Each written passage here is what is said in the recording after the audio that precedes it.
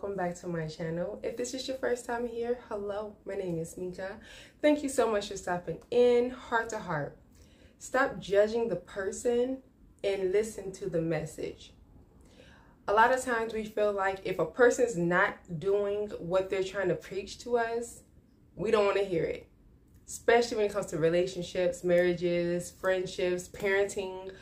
If someone's giving advice on something, but they admit like, hey, I've never done this, or my children are grown now, or my children may even live with the other parent now, we look at them as failures. We're like, why would I listen to you and you don't even have your kids anymore? Your kids are grown, so the times have changed since your kids were young.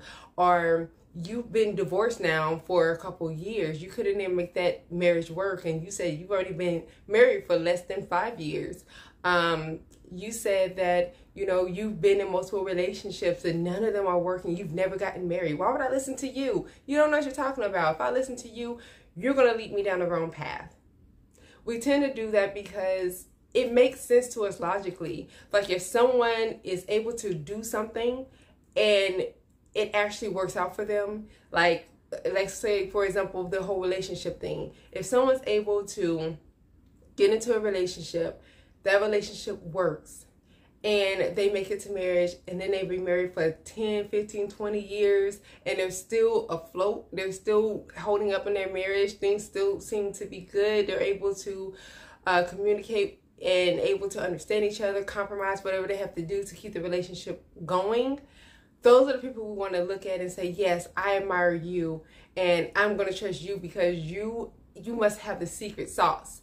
You got it going on. You got something that is working for you. You have not failed. So I would rather listen to the winner versus the loser. So I don't want to hear nothing that nobody who has failed at anything that I'm trying to do in life. I don't want to hear nothing they have to say. Well, I am opposite. I want to hear the people who have failed at something. And the reason why is because, for one, you never know what's going on behind closed doors. You don't know. So they can be saying, you know what, my marriage is so good, I'm happy. And they can be getting beat. They can be getting cheated on. They can be getting, you know, mistreated, taken for granted, you know, not appreciated, not shown the love that you're looking for and you're desiring, but you're making up this perfect story in your mind because of what you see on social media, what you hear them saying in that moment. Of course, a lot of people, a lot of women especially, if we're in an unhealthy marriage, we're not going to tell you until it's over because we don't want to look stupid. So think about if that person's been in a marriage for a while and they're trying to tell people about how to be married, how to stay married, and all this stuff. They're going to just highlight the good stuff. They're not going to say, oh, you got to put up with, maybe if he get mad, he may block your eye. If he get mad, you know, maybe he may go out and go find him another woman for a little bit of time. But you'll get over it after the few tears and stuff you cry. You'll be okay eventually. Or, you know, if she feels like she's not happy with you, she'll go find somebody else and she'll go do her thing, but she'll come back to you. Or she had a baby on me while we were married, but it's fine. We got past that. I forgave her, and no one knows that our child is not really our child. It's because she cheated. She had an outside baby, but I love her so much, I decided to stay. No one's going to tell you that. No one's going to say these are the possibilities, these are the risks, until they are out of that relationship, until they face divorce. Those are the people I want to listen to, because you give me the pros and the cons and you're going to give it to me more raw. Sometimes people do project onto you and they'll say things, you know, like, don't ever trust men, don't trust women, don't get married and all this kind of stuff, because they've been so scarred and hurt. And before they go and get the work that they need to get done as far as therapy and really surrendering to God and getting that help to renew themselves, to, you know, to get through that pain, work through that pain, so then they can, you know, become newer versions of themselves. Because they don't have that and they haven't done the work, they come to you on a platform projecting and telling you all the scary things on why you should not get married, why you should not worry about having kids or having a family or whatever, because they themselves have not healed from something.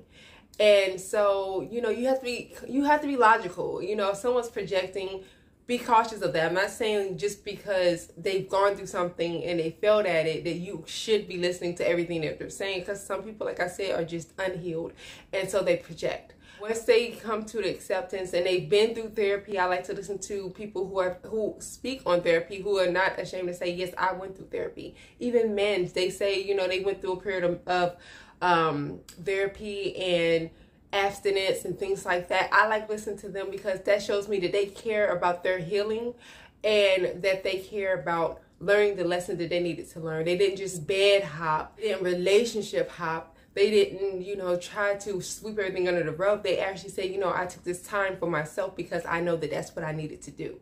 So those are the people that I tend to listen to because they have wisdom. And don't you want the wisdom? We're too busy judging and saying, oh, I wouldn't listen to this person because they failed at this, they failed at that. But those are the people to get the best information from.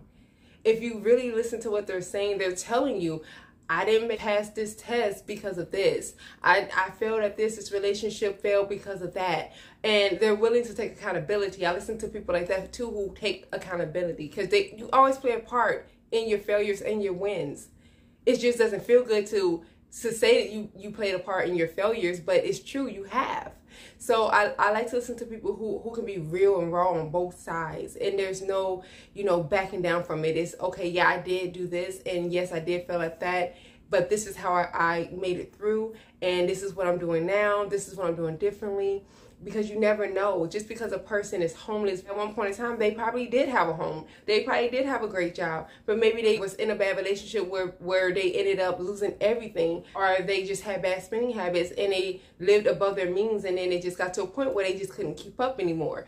Maybe they haven't lost their kids. Maybe they just decided to give the kids to the other parent because they were not in a good space. And they're telling you, like, this is why I had to let this go, because I didn't work on myself. Because I didn't love myself.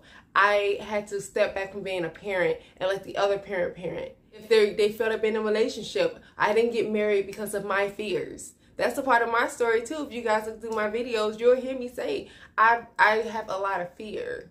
And that bled into my relationships. And so the relationships where I was able to get married or people wanted to marry me, I completely ruined it. I mean, I do believe that what's for you is for you. So those relationships obviously wasn't the ones for me. But I can say that that experience, I can definitely share that on a way that I just kept on, you know, blocking. If someone was trying to love me, I was putting up a wall. I was making it difficult for them to love me. And that caused me to lose my relationships. And, you know, as far as, you know, being married, yes, I haven't been married, but I've been in a relationship before 10 years straight, constant, no breakup. 10-year, full-on, living together, living like a married couple, 10 years, no break.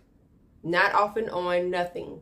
10 years hustling, compromising, supporting, loving, figuring things out, lots of conversations. And then at the end of our relationship, that's when I matured more. And I was like, you know what? The problem is the disconnect. Is I'm loving you the way that I want to love you. You're loving me the way that you want to love me. And that's it. It's not us really figuring out where we are right now in our lives and what we need to feel loved and appreciated. And so I introduce weekly conversations, weekly, like we'll have a small date, whether it's at home or outside. But during that date day, either on that date or during that day, we would have to talk about where we are. And it didn't have to be a long conversation. It could have been a quick 10-minute conversation of this is what's going well and this is what's not. And I would like to implement, you know, this, or I would like for changes to be made here and whatever.